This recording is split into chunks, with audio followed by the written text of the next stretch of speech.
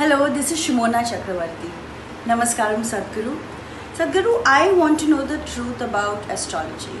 I mean, I know it is a science, but when one has to match horoscopes before a wedding, or a Manglik girl who is supposed to wed a tree first, before she marries the guy, or the fact that one has to wear particular stones to help with various things in life. So what is the truth about it, and what is the reality of it all? I mean, because it is very confusing to our generation to understand, because either we rebel or succumb to parental pressure. So if you could help us understand the truth about it, it would be wonderful. Thank you so much. Pranam. Namaskaram, Sumona.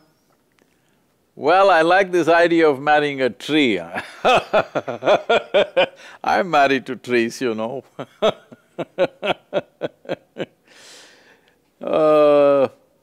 I think it's a good idea. Very stable partner, rooted.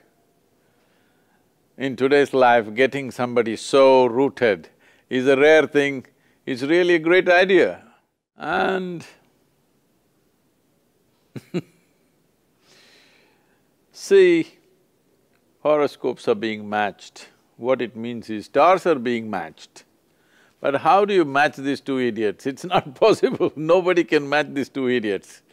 Only if they take responsibility for each other, if they show some sense of involvement and invest their lives in each other, then something wonderful may happen. If you match them, doesn't matter how you match them, nothing is going to work out. This is why for most people, all love affairs and marriages are beautiful only for some time. After that, it is one big anxiety or non-stop friction, simply because people are trying to match each other. You cannot match people.